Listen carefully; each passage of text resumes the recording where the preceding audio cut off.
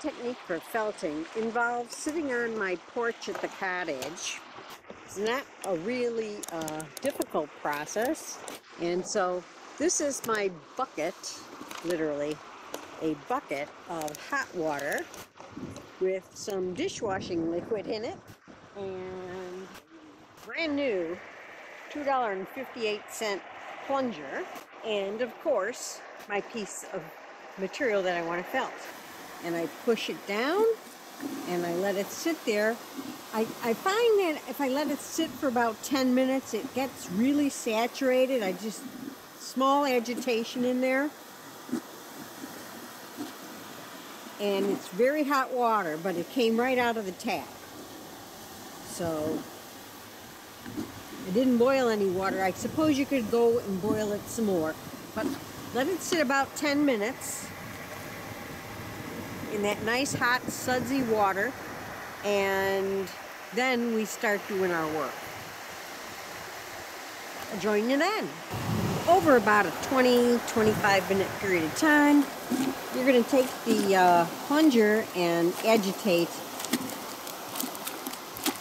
the fabric that you want to felt. And right now, every few minutes, I reach in and I check it and I agitate it a little bit more, rub it, because I want to see how it's coming along. And in this case, it's just starting to get soaked up. So I'm going to keep agitating, and I'm going to keep, and each color, oddly enough, takes its own sweet time. The red doesn't felt as nice as the blue, and the black I haven't tried yet, so here I'm doing black with this. I want to make sure it's all agitated really nice. I keep a towel next to me because it's getting kind of fallish weather today, and I'll get chapped hands otherwise. But it's still really nice sitting out here by the lake.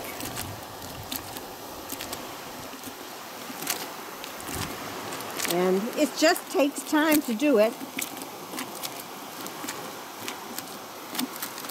And that's what I do for about, 25 minutes. But it's such a pleasant day to sit out here and do it. Why not? Plus, it doesn't clog up the pipes in your drainage system at home. It doesn't fuzz up your machines. Other than I don't have a machine up here, but it doesn't, there'll be a certain amount, it hasn't started breaking down yet, but the wool will start to fuzz off a bit. And that happens about 20 minutes. And that's when you start watching it real carefully. And because you'll start feeling pieces of it fuzzing off. That was from an earlier time. But it'll start fuzzing off, and when it does, it goes fast. So you got to watch it at that point in particular. Right now, it's just getting itself, it's starting to soften. I can feel it in my hand. It's softening. And see, now there is a little piece of, I think it's a piece of yarn that fell off. But it's starting. I can feel it. See how it's starting? You'll see it in your hands. It'll start coming off in your hands. Squeeze it out.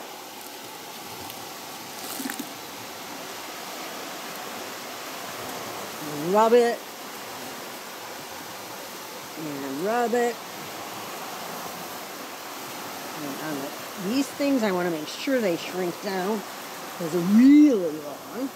But I wanted to make sure it was nice and long for a tall person.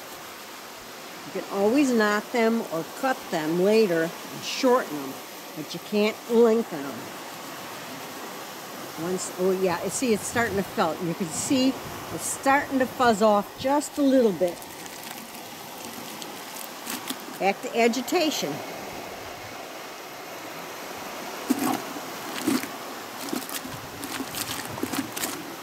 But it's not going to take too long now.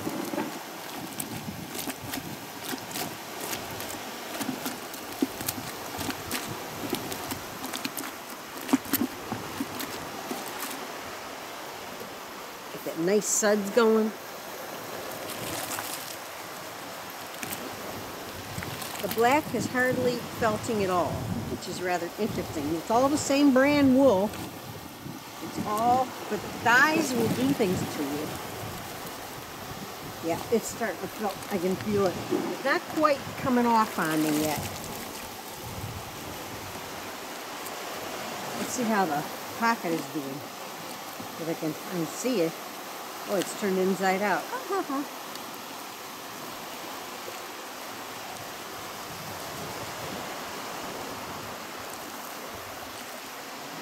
I can still see and distinguish the stitches, the knitting stitches. So I know it has more time to go. But oddly enough, the straps are starting to felt very nicely.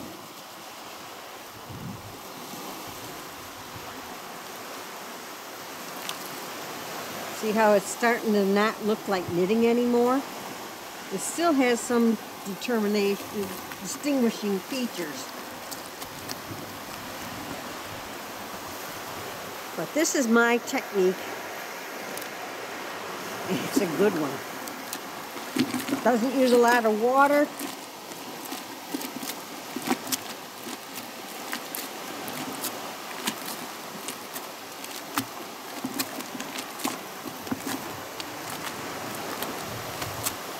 And the funny thing is, if I was looking at my washing machine, I'd be opening up my washing machine and pulling it out and squeezing it for the whole time that it was in there anyway. So I just do it with my little plunger instead. Yeah, this isn't felting off yet. Well, it'll look different. It'll start to look a little bit different. See, that's the first indicator that I got some fuzz off. But that's just one little piece. The rest isn't going yet. So I'm going to keep agitating, keep rubbing, keep nice and hot.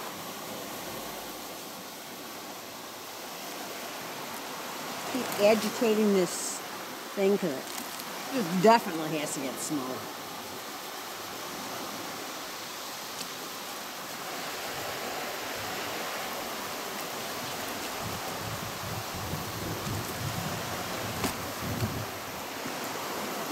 You can feel a little bit in the difference of it, how it feels.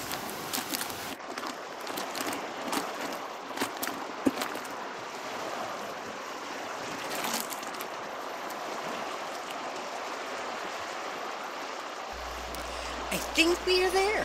See how the stitches are beginning to disappear? Squeeze out the sudsy water, rinse it in cold water, and throw it in the dryer on high for about 20 minutes. So our project has come out of the dryer and it's still damp. Now all I have to do is put it outside on a nice clean towel and let it dry completely. But make sure you don't lay it in the sun. We're all done. I hope you enjoyed watching this video. Please take a moment to subscribe and ring the bell to receive notifications of upcoming videos and events. Happy felting!